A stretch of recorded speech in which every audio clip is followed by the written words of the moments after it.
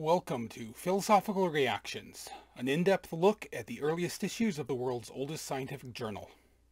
In our last episode, Robert Hooke and Adrian Auzout got super snippy with each other, Scottish tides were weird, and there was far too much about the making of telescopic lenses. It's been a while since I've got one of these out, so it's only appropriate that this episode be a double header, covering both sides of the 4-month gap caused by the outbreak of plague in the summer of 1665. This was the last major outbreak of plague in England, notable for forcing Newton to go home from Cambridge. The time and isolation this gave him allowed for his Annus Mirabilis. The basis of his revolutions in optics, calculus, and gravity all come from this period. In 50 years, it would also serve to inspire Daniel Defoe's Journal of the Plague Year. More importantly for us, the plague caused philosophical transactions to be suspended until publication could resume from Oxford at the end of the year. It would remain there for several months before returning to London just in time for the Great Fire of 1666. So let us go to our favorite coffee house in London through increasingly deserted streets and see if we can find a copy of Philosophical Transactions from Monday, July 3rd, 1665.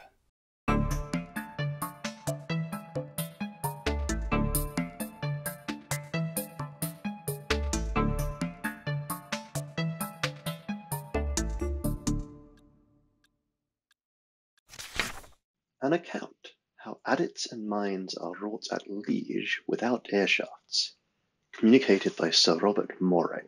We're getting all De Re Metallica here again, this time describing a technique for ventilating mines.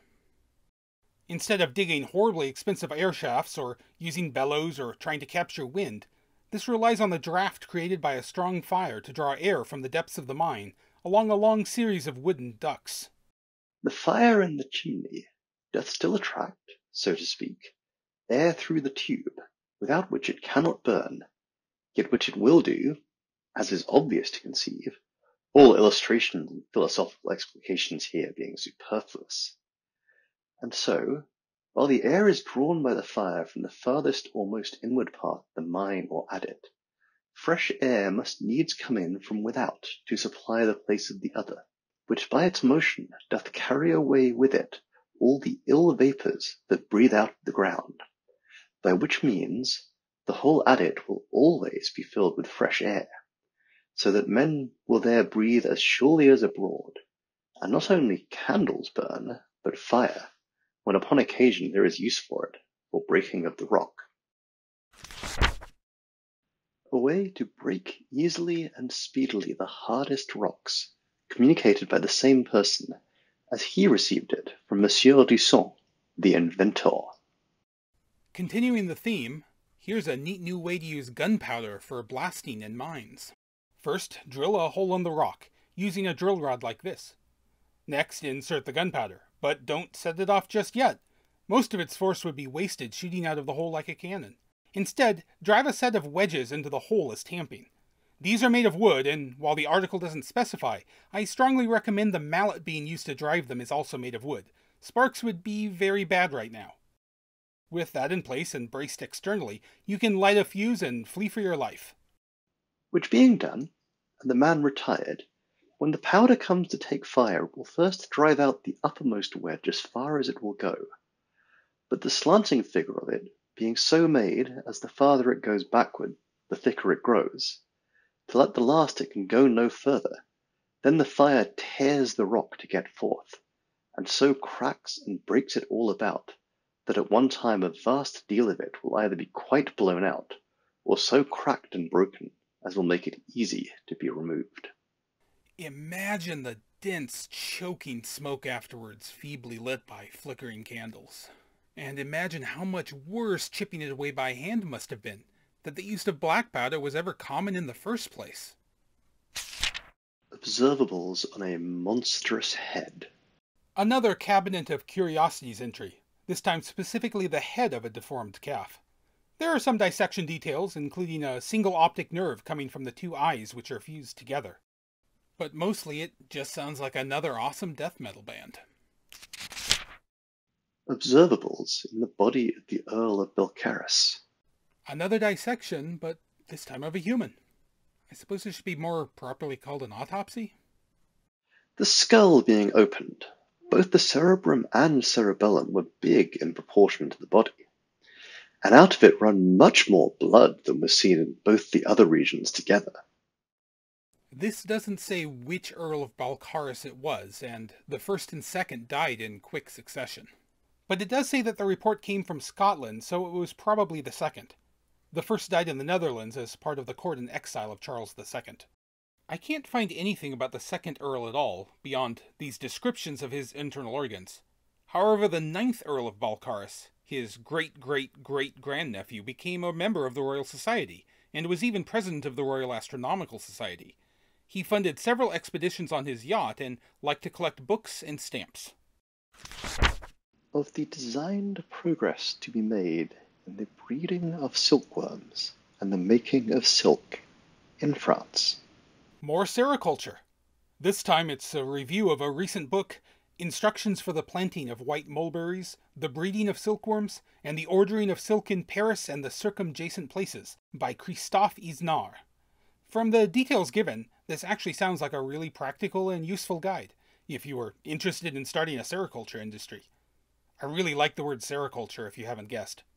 The Society is interested for the honour of England and Virginia, and the increase of wealth to the people thereof, especially since there is a cause of hope that a double silk harvest may be made in one summer in Virginia, without hindering the least the tobacco trade of that country.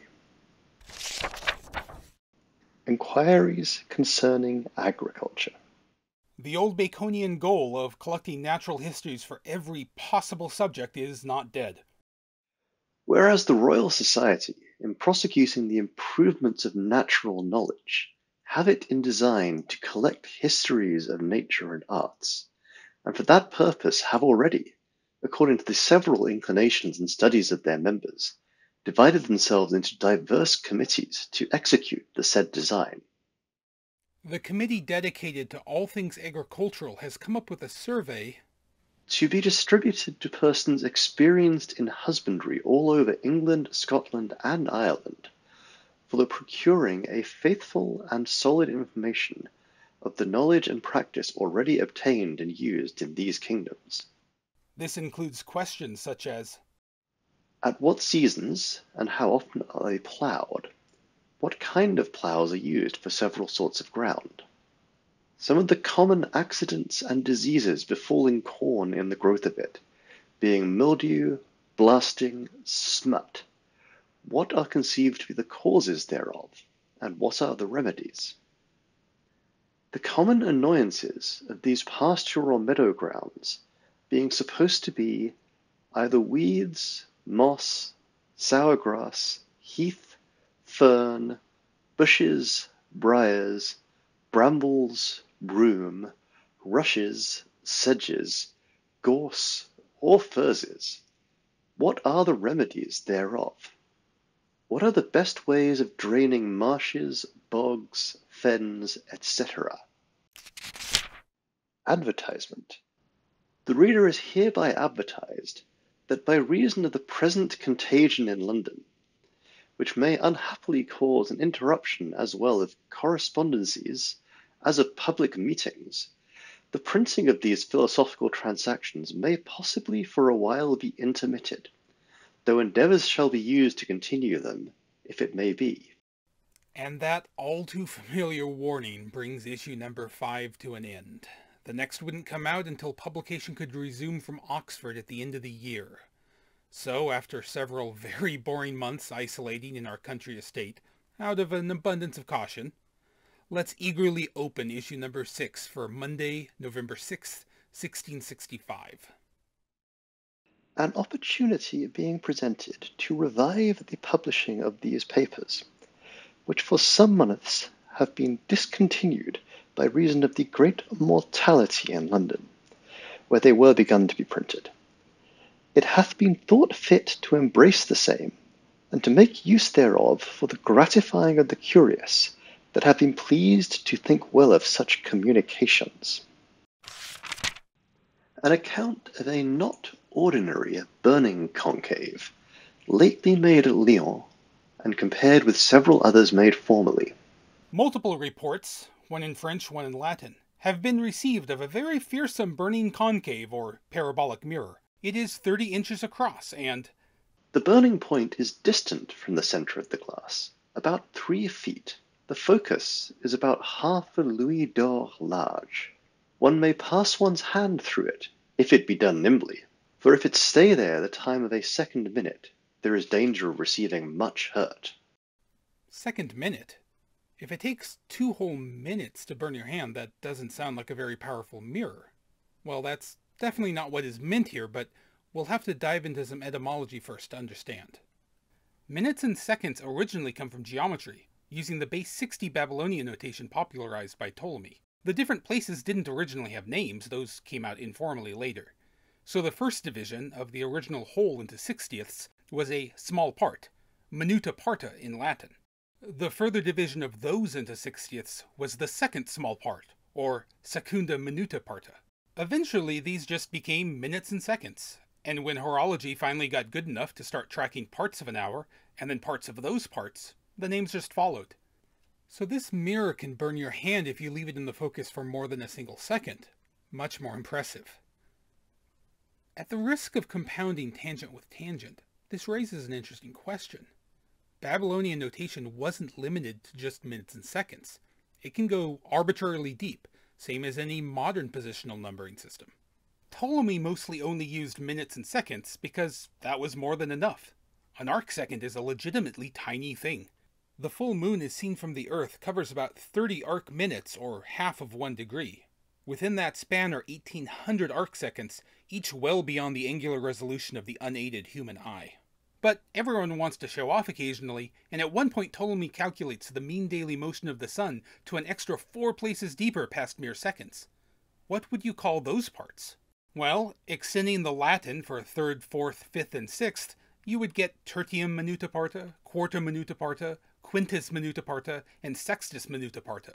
Working from there and applying a bit of linguistic sandpaper for the passage of centuries, we could reasonably deduce that minutes and seconds would be followed by terts, quarts, quints, and sexts, had there ever been a need for such precision before the triumph of base 10. Anyway, back to the burning concave. It can burn and melt almost anything, as shown in the accompanying table. It was bought by one Monsieur de Alibert, who paid an incredible 1,500 livres for it, the equivalent of several tens of thousands of dollars today, depending on exactly how you want to figure the inflation. This was pre-industrial revolution, and I'm not convinced there's any rigorous way to translate values across that divide. But it was definitely a very expensive mirror. An advertisement of a way of making more lively counterfeits of nature in wax than are extant in painting, and of a new kind of maps in a low relievo, both practiced in France. Informed by the ingenious Mr. Evelyn, the Society has been informed of the existence of wax figures, which had only recently been developed into the highly realistic forms that we now associate with the medium. Madame Tussaud wouldn't be born for another 100 years, however. He would also like us to know about the exciting development of dioramas. I have also seen a new kind of maps in low relievo or sculpture. For example, the Isle of Antibes, upon a square of about 8 foot, made of boards with a frame like a picture. There is represented the sea, with ships and other vessels artificially made, with their cannons and tackle of wood fixed upon the surface, after a new and most admirable manner. The rocks about the island exactly formed, as they are upon the natural place, and the island itself, with all its inequalities and hills and dales, the town, the forts, the little houses, platform and cannons mounted, and even the gardens and platforms of trees, with their green leaves standing upright, as if they were growing in their natural colours. In fine, men, beasts, and whatever you may imagine to have any protuberancy above the level of the sea. This new, delightful, and most instructive form of map, or wooden country, you are to look upon either horizontally or sidelong, and it affords equally a very pleasant object. Maps are cool. 3D maps? Even cooler. some anatomical observations of milk found in veins instead of blood, and of grass found in the windpipes of some animals. Various reports of finding substances in animals one wouldn't expect to find there. These have been passed on by Mr. Boyle. More on that later. Of a place in England where without petrifying water, wood is turned into stone. A place has been found that can turn wood into stone, though not through water, but through sandy earth itself. Oddly enough, the article doesn't bother to specify the location. I don't know exactly what effect this would be, but petrifying waters really are a thing. Kind of. There are some springs which have such a high mineral content that items left in the water will fairly quickly accumulate a stony shell around them. They were tourist attractions back then, and they are tourist attractions still today. All thanks go, of course, to Tom Scott for making me aware of this in the first place. Of the nature of a certain stone, found in the Indies in the head of a serpent. There was, some while ago, sent by Sir Filiberto Bernati from Java Mayor, where he resides, to Sir Robert Moray, for the repository of the Royal Society, a certain stone, affirmed by the presenter to be found in the head of a snake, which laid upon any wound made by any venomous creature, is said to stick to it and to draw away all poison, and then, being put in milk, to void its poison therein, and to make the milk turn blue, in which manner it must be used till the wound be cleansed. This would be a snake stone or black stone, a folk medical treatment that goes back to at least 13th century Persia. They can be made in a variety of ways, often involving animal bones. Perhaps not too surprisingly, modern medical studies have found no benefits to their use. Of the way, used in the Moguls' dominions to make saltpeter. Saltpeter, or potassium nitrate, can be used for fertilizer or curing meats. But at this period in history, it was most important for its use in making gunpowder, of which it makes up a full 3/4 by weight. Any insight into its production could be of vital national importance. This article describes a technique of saltpeter extraction from mineral sources in the villages around Agra, a practice which dates back at least 2,000 years in India. That long predates its use in gunpowder, but it does seem to have been weaponized for some kind of chemical warfare. Of the Mundus Subterraneus of Athanasius Kircher. This reviews a book on the underground world which had just come out. Before getting to the content, though, the review has to make it very, very clear that Kircher is Catholic, and in fact an open supporter of both the Pope and the Holy Roman Emperor. This was just not something that could go unstated in Restoration England. Otherwise, this is a very favorable review of what sounds like a fairly fantastical book. Subjects covered include the Philosopher's Stone and what is meant by it, and whether by means thereof true gold can be produced. The chain of mountains, so drawn over the earth that they make, as it were, an axis, passing from pole to pole, and several transverse ductus, so cutting that axis as to make, in a manner, an equator and tropics of mountains. An account of that famous and strange whirlpool upon the coasts of Norway, commonly called the Maelstrom, which the author fancies to have communication, by a subterraneous channel, with another such whirlpool in the Bodnik Bay. It also addresses the important question, in how much time a swallow can fly about the world. But my Latin isn't good enough to see if it specifies the exact species. A farther account of an observation above mentioned about white blood. Hold the presses! During printing of this issue, more information was received by Mr. Boyle about milky blood. A brief account is given of a maid whose blood turned white immediately after being bled, despite otherwise seeming completely healthy. And that's it for issue number 6 of Philosophical Transactions in Exile, printed in Oxford. I'll be giving a short presentation inspired by this series at the upcoming Ignite Talk hosted by the Long Now Foundation, so watch for that on May 25th.